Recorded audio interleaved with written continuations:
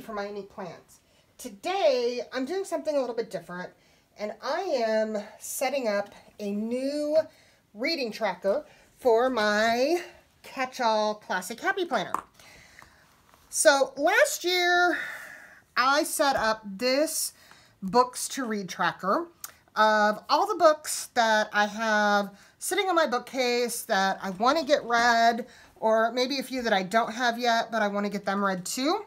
And obviously, as you can see, I have not been doing a very good job of staying on top of my reading lately. So I really wanted something that was going to help me a little bit more.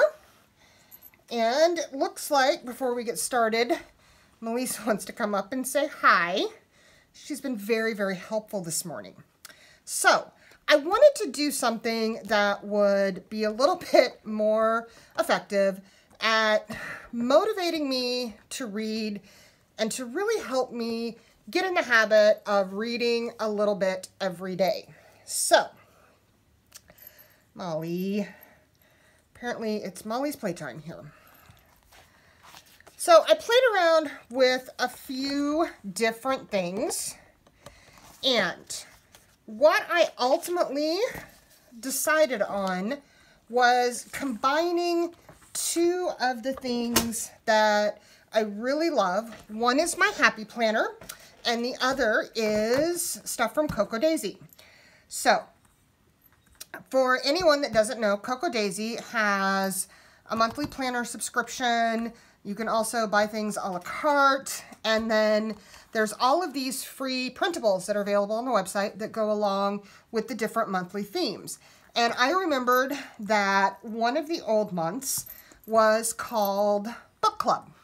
So, Molly, what I did, I went through and printed out all the free printables that went with Book Club. And, you know, there's a variety of different sizes. There's different patterns.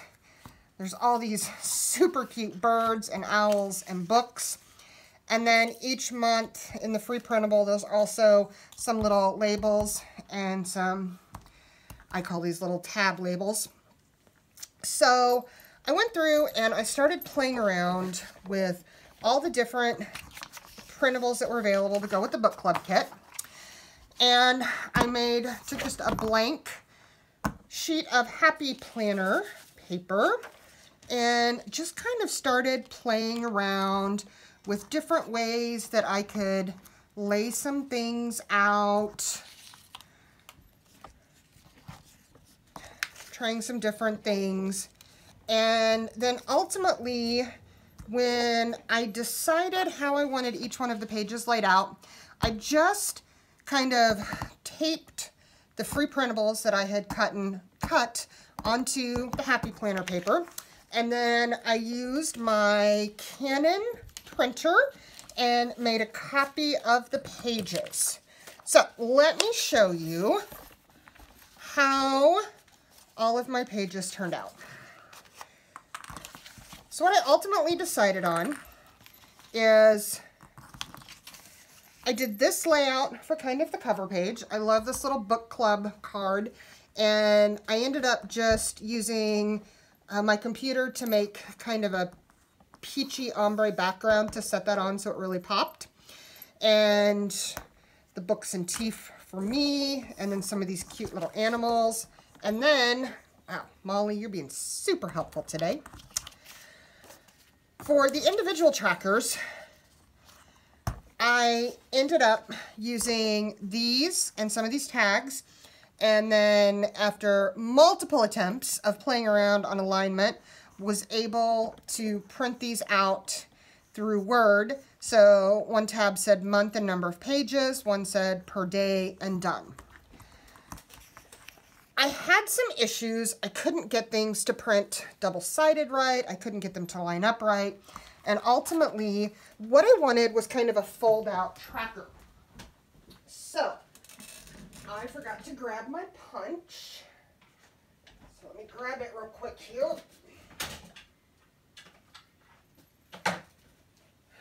All right. So the way I envision this working in my happy planner is it will be in my planner like this, And then this page will fold out. This gives me 12 books, 6 on each page, and then also 6 more on the back. So the first thing I want to do is I'm just going to take my adhesive tape runner, and I'm going to put a little bit of adhesive on this front page. And because this isn't something that I'm necessarily going to be using every single day, I think that'll be enough. So I want to make sure I get it lined up correctly, because that would suck to put one page on upside down. So I'm going to put this one on top of here and just press it down. And then I'm going to do the same thing with this page. Originally, when I started doing this, I was just going to use my adhesive tape runner and put the different Cocoa Daisy printables right on the page. But then what I found was it was getting a little bit too bulky, and with some of them I was having some trouble getting the edges all the way adhered. Okay, did that right. So this is the page that's actually going to get punched. So what I'm going to do is I'm going to punch right here and double check. I had to move some things to make room for the punches. And then, if Miss Molly will cooperate with me, we're going to line these 2 pages up. And I picked this washi tape because it's kind of neutral, but it had a little bit of bling to it. I tried to look in my washi stash for something that had the peach, the blue, the green, and I just wasn't finding anything that I really, really liked. And this one's a little bit different because it has a backing page. So what I'm going to do is I'm going to take this and I'm going to use the grid lines to help me line it up. I'm going to put it about halfway on. And then I'm going to turn the pages over, make sure they stay lined up. And I'm just going to fold this over. And I made it just a little bit long on purpose. So we're going to do that. Then I'm going to open this up. And I want to go ahead and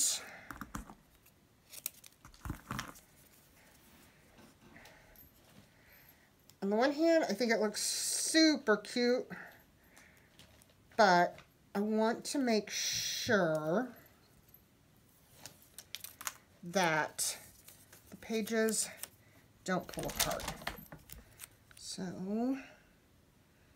we use the center to guide us. And since that's a little transparent, it's showing through just a little bit. So that's just going to provide a little extra support to my page.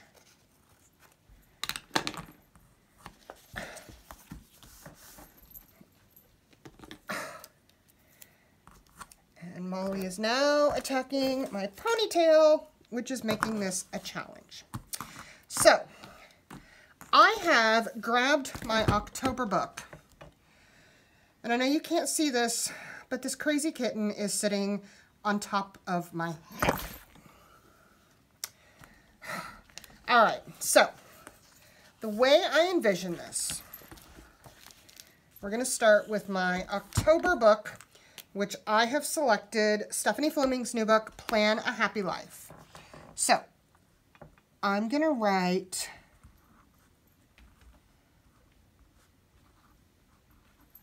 October 2020. So I'm going to write the month and the year, and then I'm going to write the title of the book, and a happy life. Apparently, Molls wants to help me write. Normally, she doesn't want anything to do with me when I'm trying to film. So when I was doing a pet tracker and I wanted her in the video, nah, not gonna have it, not gonna have it. So, I have month, the month is October, so there are 31 days in October. And I've already checked, there are 207 pages in Plan a Happy Life. So that means if I want to get this entire book read by the end of October, per day, I need to read 6.67 pages. So we are going to round that up to 7 pages per day. And then I have a place to check when it's done. And then in November, I'll pick my book. I'll write November 2020, the title of the book, and do the same thing. So now I have a daily goal of how many pages I need to read. So I pulled out from the book club kit, I had some of these daily to-do sheets left for my personal rings. So I just added another row of check boxes, and I've marked every one with a date, 1 through 31. So right here, we're going to put daily to do for October. Up here, I'm going to write Plan a Happy Life. So, my goal with this is every day I'm going to write down how many pages I've read and make sure that it's a minimum of 7. So, I actually got started on this a little bit earlier. So, I have read pages 1 through 14. So, every day I'm going to track how many pages I write. Now, I didn't take into account how many of the pages in this book are, pictures, but all in all, I'll probably finish this book before the end of October, but that's fine. I can go ahead and I think what I'm going to do with the rest of the month is work on some magazine articles. The other thing I like is on the back of this page, there's some room for notes and ideas, so I can use this to jot down anything that I want to do. And this is going to live right inside the cover of my book. So now, I'm going to change where I have this. A few things going on here. So I'm actually going to put this right at the end of October. So it's going to live in my planner right there. November, I'll put it at the end of November.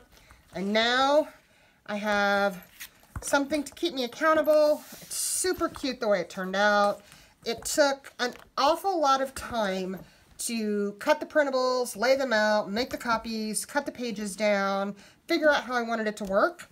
But now that I've done it for this, I've got some templates. I think my light just shut off. Molly apparently thinks it's too bright. I've got some templates that I can use going forward to kind of help me lay things out faster. So I really thought this was a super cute way to combine my happy planner with my love of Cocoa Daisy and give me a very functional insert. So if you liked this video, I'd appreciate it if you hit the like button below. If you want to see more of my videos, consider subscribing. And happy planning, everyone!